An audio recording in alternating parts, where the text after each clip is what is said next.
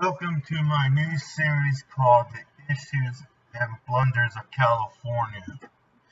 This series is about the problems that the state of California has. Boy, the state has a shitload of problems which needs to be addressed. But that would take all year long.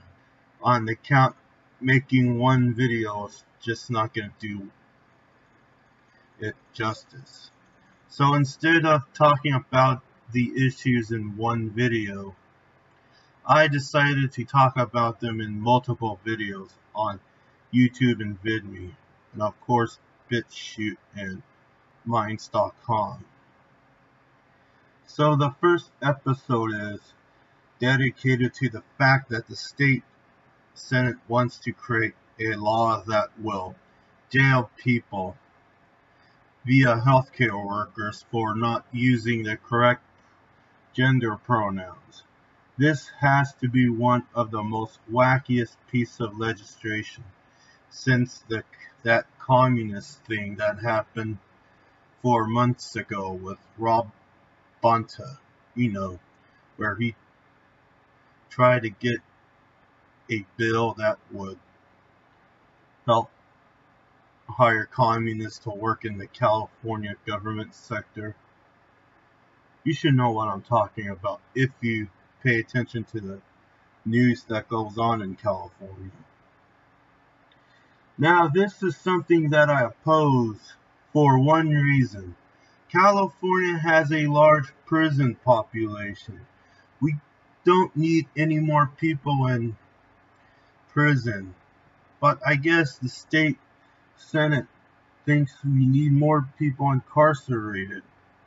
And of course these private prisons will benefit from them because they get money from it. And the entire SJW population thinks that those who don't support this gender fluidity bullshit should be incarcerated. Which I think that's a bad idea. It's amazing how we just throw people in prison. This bill is called SB 19, and it's being proposed by State Senator Scott Wiener. Wow, Scott Wiener, would you mind explaining me about that? Your name's Scott Wiener. It's like Anthony Weiner. Both of them are Democrats. It's like, why are Democrats have names that invoke images of phalluses? Phallic images, And again, I guess Wiener probably means like someone from Vienna. And what's in this bill is that any healthcare worker that don't use the correct pronouns may be fined or jailed. So if a person walks in a healthcare facility and they call this person sir or ma'am, and that person tells them that they are using the wrong pronouns, this person can have them in jail for that, even if they don't know the preferred pronouns was.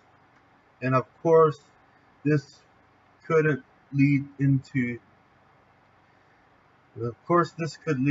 entire facility being sued because of that incident. This bill could lead to more frivolous lawsuit, people. That's the last thing that the healthcare system in this state needs, on the count that they deal with frivolous lawsuits. I'm not talking about where during a surgery a couple of surgeons left a metal rod in there and it got all septic. Yeah, you can sue for that. I'm talking about if you stub your toe on a rock and say it has something to do with surgery gone horribly wrong. And I'm going to sue this medical establishment. That's what I'm talking about. Plus, if this bill gets passed, it will,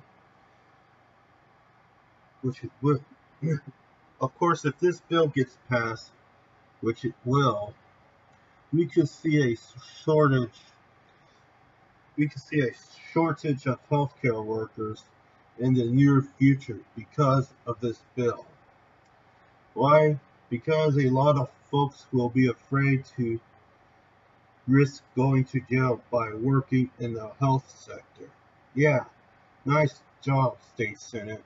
You just created what could be a healthcare crisis in the near future, where the healthcare system is overworked and overrun because there are not enough physicians or any healthcare worker to work at a hospital because they're afraid of going to jail and being locked up with Big Bubba, where Bubba Grossberg will try to butt fuck them in prison. But look in the bright side. If you live in the San Diego area or Imperial Valley, you excuse me, you can always go down to Mexico for medical reasons on the count, and which folks do anyways, on the count it's cheap, and get treatment there. Yeah, I don't like this bill. I have deeply opposed this bill. Hope and maybe the federal government can shoot down this bill and tell them it's unconstitutional. I think it does pretty much creates a conflict with the First Amendment, if you think about it, on the count that nobody has the right not to be offended. But what I heard is that this bill will make businesses send their employees to transgender seminars and training programs, which is gonna fuck up our business climate even worse. Because most small businesses that what I'm trying to say is that people that want to open up their business in California will be afraid to, on the count that it's going to cost them a lot because they have to send their employees to these workshops that are fucking worthless. And we all in the state of California already has an unfriendly business climate. We see this because not very many people will open their own stores or businesses, whether it's a department store, a boutique, or even a restaurant or something. There's a reason why people would just go down to Texas to do that. But I might make a video about California's business climate.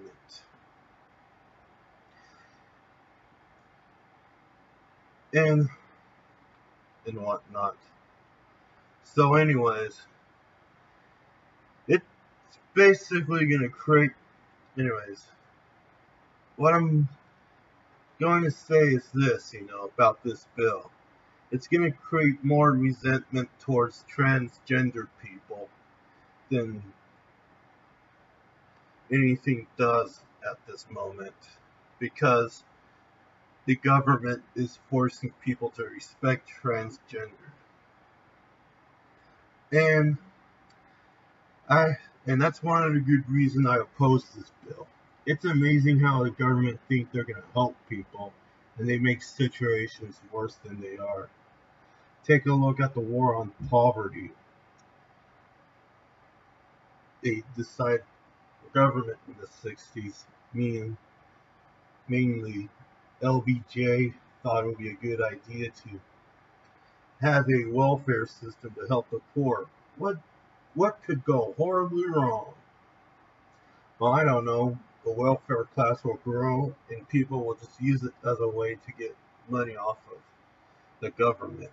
And of course, the bureaucrats will just abuse, will just take control of that system and use it as a way to get free money on the account that more people on welfare equals money for these bureaucrats.